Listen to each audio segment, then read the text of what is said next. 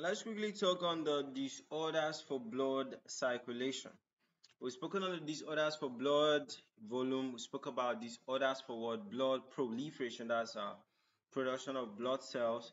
And now we'll be talking about things that might affect what? Blood circulation in the body. Okay, so we have the pictures here all lined up, and to just be a brief lecture going through everything that is needed. Okay, so now we said that shock, disorders of circulation. The first one we have is shock. Okay, so it's this shock. And what is shock? Shock is like, okay, there's this organ, and this organ is not receiving enough blood as it used to be. Okay, so we said that shock is the ineffective perfusion of tissues or organ.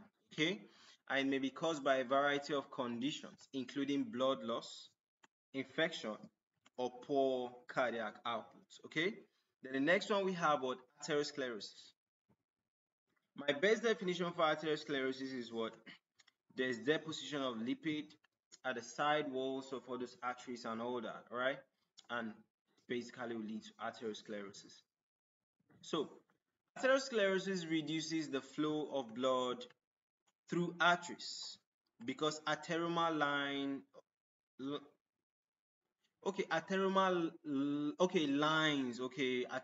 that's basically deposition of fat. Okay, this fat here, okay, to actually line the arteries and narrow them.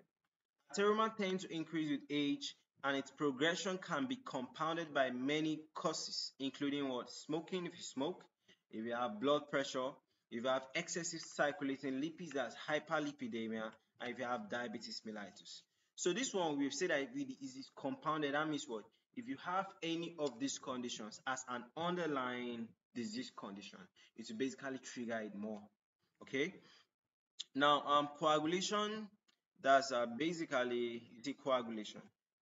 If there's coagulation within blood vessels, just like that, it can form a thrombosis. Okay, and this can obstruct the blood vessel.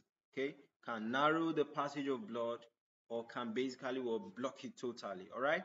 So now, problems with blood composition and the pumping action of heart or narrowing of blood vessels can have many consequences, including hypoxia, that's lack of oxygen. Okay, that means the tissues will not be receiving enough oxygen like they used to receive. Okay, so now the term ischemia refers to what? Tissue that is inadequately perfused with blood. Okay, and infarction also refers to what? Tissue death, that's necrosis. All right, and necrosis can occur when the blood supply has been blocked or is very inadequate.